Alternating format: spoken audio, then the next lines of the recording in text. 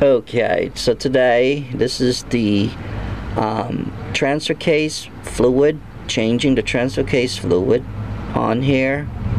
Another tip before I go further, if your transmission is actually bad, like if the seal is bad or something, there's also too, you will have issues on this as well if this is filled up with transmission fluid. Now remember, the transfer case takes transmission fluid because it ties in with the transmission, and that's, believe it or not, a guy at AutoZone told me that it's actually taking 90, the heavy duty 90 weight fluid,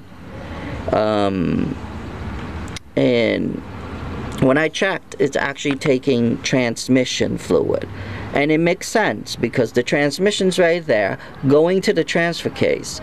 If the transmission seal is broken or it's leakage, it'll go into your transfer case. So it's going to mix that fluid in together. You don't want that either. So it kind of makes sense that they put transmission fluid in here. But the guy at the AutoZone, he insisted that it was using the heavy duty 80-90 or whatever that is, and the heavy liquid.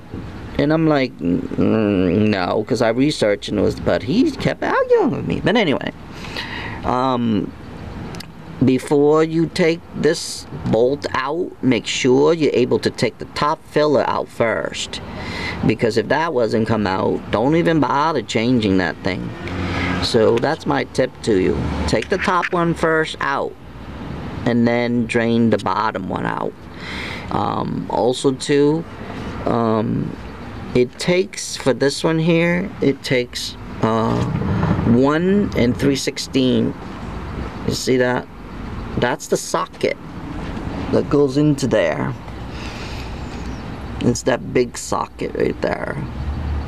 So it's 1 3/16 is the bolt that would fit onto here. Okay, that's the top one.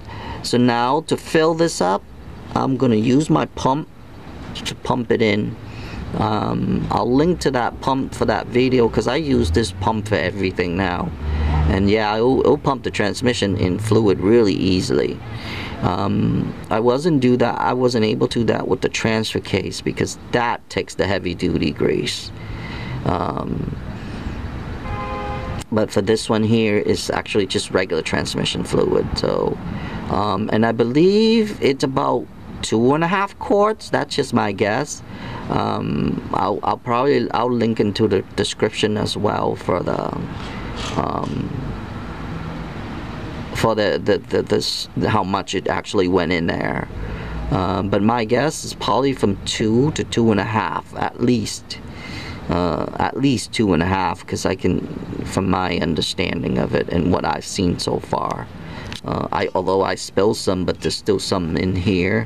This pan right here that I put that, and that was filled all the way up, and then there's like, I don't know, 1/3 in there. So anyway, I'm just gonna link it to the description exactly how much it went into this transfer case fluid here. But remember, okay, that guy there told me it's actually wrong. It's transmission fluid.